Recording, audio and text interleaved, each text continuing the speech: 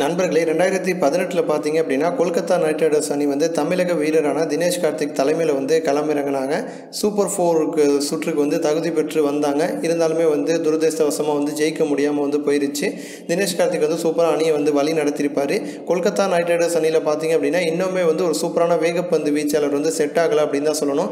2018 பார்த்தீங்க அப்படின்னா 9,40,00,000 ரூபாய்க்கு வந்து ஆஸ்திரேலியா வேகப்பந்து வீச்சாளரான மிச்சல் ஸ்டார்க்கை வந்து ஏலத்தில் எடுத்திருப்பாங்க. ஆனால் துரதிர்ஷ்டவசமாக ஸ்டார்க்கு வந்து காயம் ஏற்பட்ட காரணத்தினால அவர் வந்து IPL போட்டியில் விளையாடாமல் தாயகம் திரும்பியிருப்பார். ஆஸ்திரேலியா வந்து போயிருப்பார். இந்த வருஷம் வந்து ஸ்டார்க் வந்து கொல்கத்தா நைட் ரைடர்ஸ் அணியில் வந்து களமிறங்குவார் அப்படின்னு ரசிகர்கள்லாம் வந்து ரொம்பவே உற்சாகத்தில் இருந்தாங்க. ஆனால் பார்த்தீங்க அப்படின்னா ஸ்டார்க் வந்து ஒரு சோகமான செய்தியை வந்து சொல்லியிருக்காரு. கொல்கத்தா நைட் ரைடர்ஸ் ஓனர்கிட்ட இருந்து ஸ்டார்க்கு வந்து ஒரு மெசேஜ் அனுப்பியிருக்காங்க. அந்த மெசேஜில் பார்த்தீங்க அப்படின்னா உங்களுடைய கான்ட்ராக்டை நாங்கள் வந்து ரிலீஸ் பண்ணுறோம், கேன்சல் பண்ணுறோம் அப்படின்னு சொல்லி மெசேஜ் அனுப்பியிருக்காங்களா. அதனால் பார்த்தீங்க அப்படின்னா கொல்கத்தா நைட் ரைடர்ஸ் அணியானது ஸ்டார்க்கை வந்து ரிலீஸ் பண்ணியிருக்காங்க.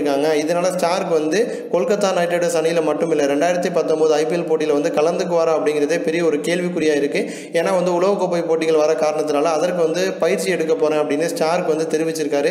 அதோடு மட்டும் இல்லாமல் இந்தியாவுக்கு எதிரான சீரியஸும் வந்து இருக்குது. இதனால் வந்து ஸ்டார்க் வந்து 2019 IPL வந்து விளையாடுவாரா அப்படிங்கிறது பெரிய ஒரு கேள்விக்குறியை சந்தேகத்தையும் வந்து ஏற்படுத்தியிருக்கு. இருந்தாலுமே ரசிகர்களை பொறுத்த வரைக்கும் இந்த முடிவு வந்து தவறான ஒன்று. ஸ்டார்க் வந்து ஒரு சூப்பரான வேகப்பந்து வீச்சாளர். கண்டிப்பாக கொல்கத்தாவுக்கு வந்து மிகப்பெரிய ஒரு பலமாக அவர் வந்து இருந்திருப்பார்.